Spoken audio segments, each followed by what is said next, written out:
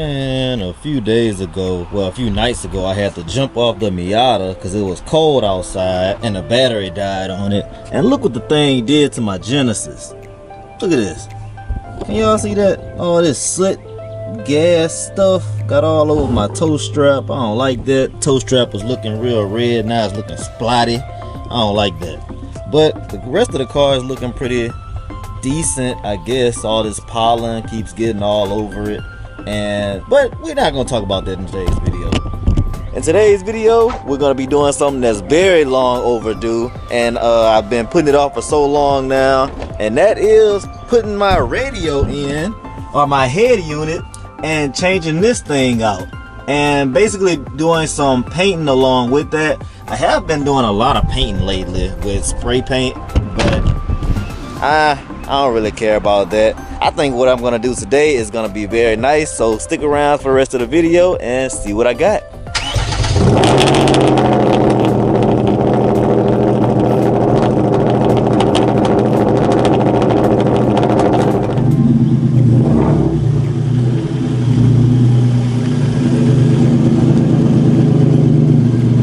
Hopefully by the end of this video everything comes out nicely and I got a good thumbnail for today's video, and all the spray paint came out good.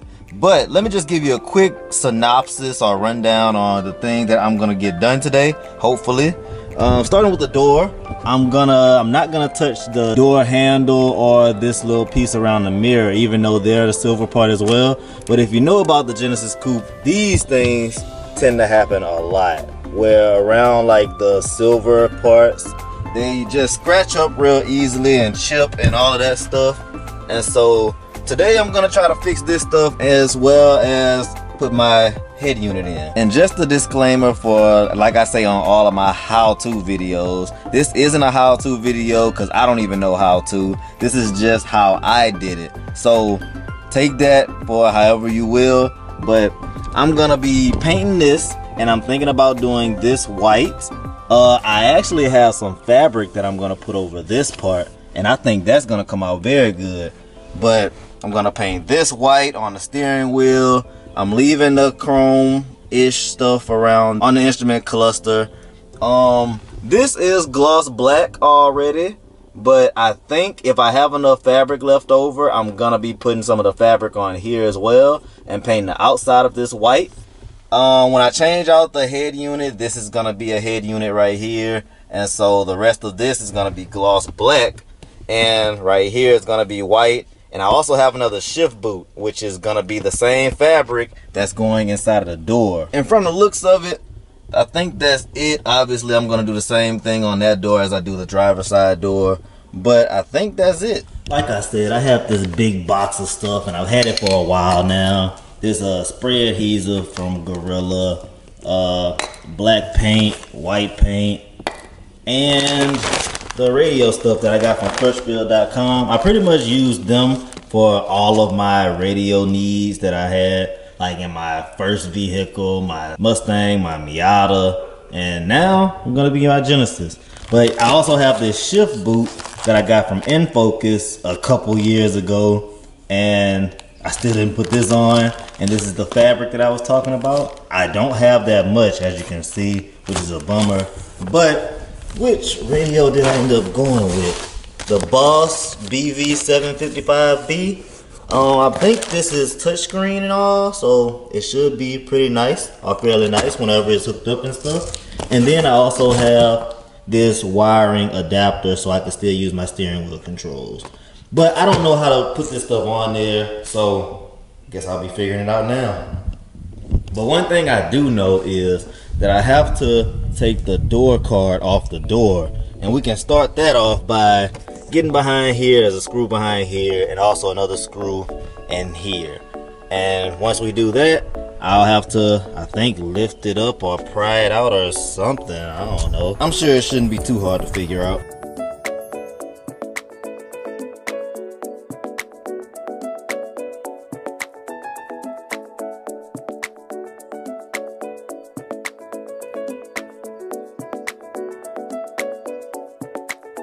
Alright, so after tugging with that, it was just these 2 screws right here, and then you have to take this little piece off, this little triangle piece, and then you just pry it from the bottom. It's easier. It has little slots that you could put your little pieces in that you need to pull, or like your screwdriver or a pick or whatever the case may be.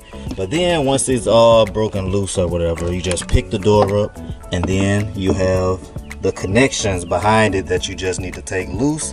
And once you take those loose, the panel should freely come away from the rest of the door.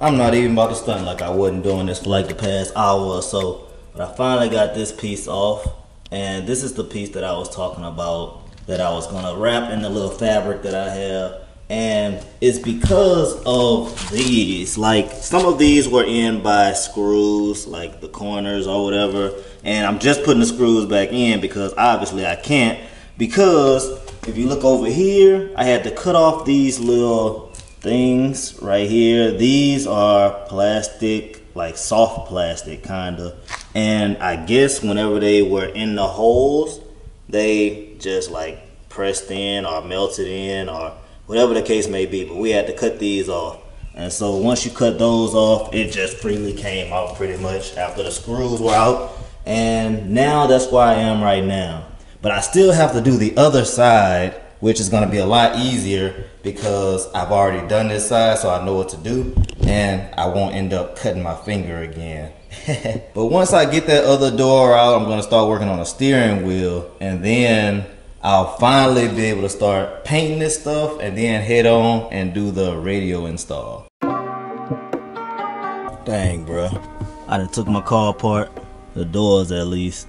But I'm not finished taking stuff apart yet, because we still got to take the steering wheel apart. I'm going to go ahead and take the battery, the negative cable off of the battery though. And then I'm going to go and take these screws off from behind the steering wheel. As you can see, like there's this one. I believe there's 2 under here. 2? Yep, 2 under here. And then the other 2 like these on the other side. So I'm going to take those off, and then hopefully the airbag comes out. And then there should be some screws holding this in on the inside.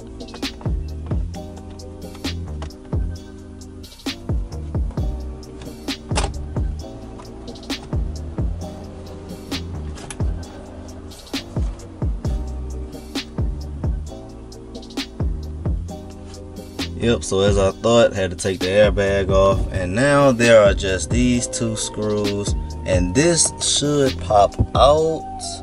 That's what it looks like anyways. I don't have paddle shifters or anything, so I don't know if that made a difference, but this should pop out now after I undo these 2 screws. Alright, so I lied. There are either 2 or 4 more screws, and you can see them right here. This is behind the buttons, like the steering wheel buttons, and this is a screw for them. But there's a little bitty tiny one right here for the trim. And I think I'm just gonna take out the steering wheel buttons, and this should all come out as one piece. But if not, then I'll see what I can do about that. But I'm gonna take these 2 screws out. There's one over here and one on the other side as well, and this should just pop out then.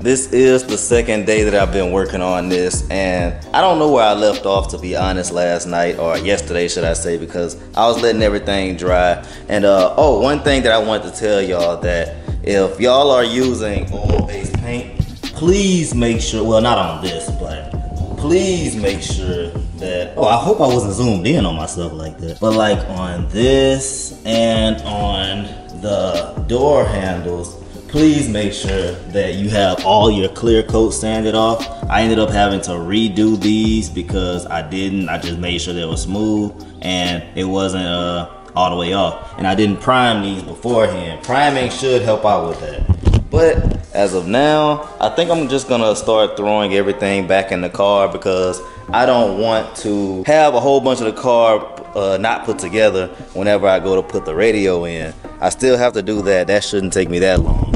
But I'm on the fence about if I really want to paint this or not, because I'm gonna have to use a lot of my time painting this, and I could just do this again another day. But I already have everything painted, like the new one of these. This part is painted, is black. I'm gonna do this black and a little ring around the shifter. Like it's gonna be white, and then of course my new shift boot. So that's gonna look all good with the door cards and with the steering wheel being white. I'm not even gonna lie to y'all. I'm stoked to see what this looks like whenever it's all done with the new head unit in there. Everything black and white with the new fabric. I feel like this is gonna look very good. I wanna paint it so bad. Well, it just depends whenever I get to taking everything apart how it's gonna be. Because I do need to take this apart for the radio anyway. So I'm gonna see whenever I get to putting everything back and start with that.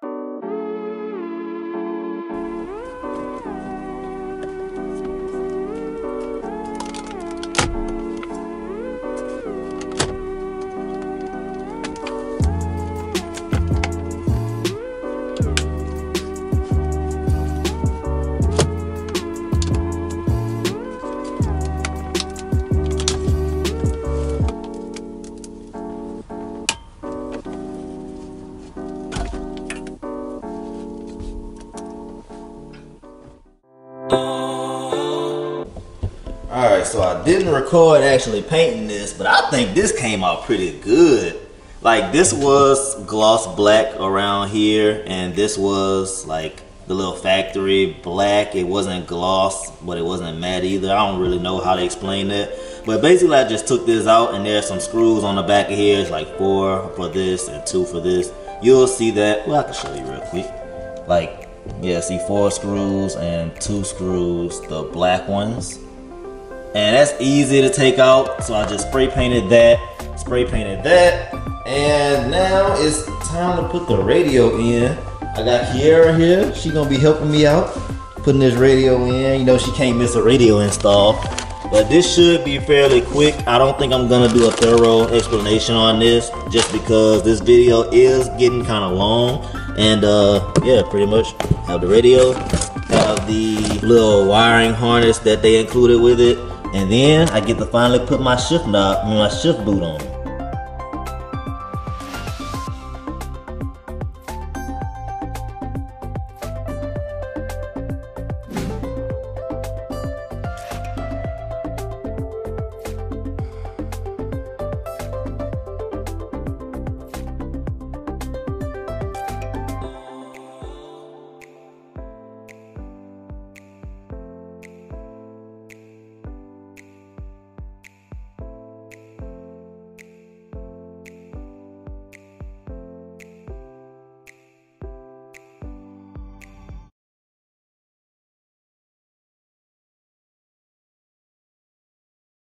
Bruh, finally finished.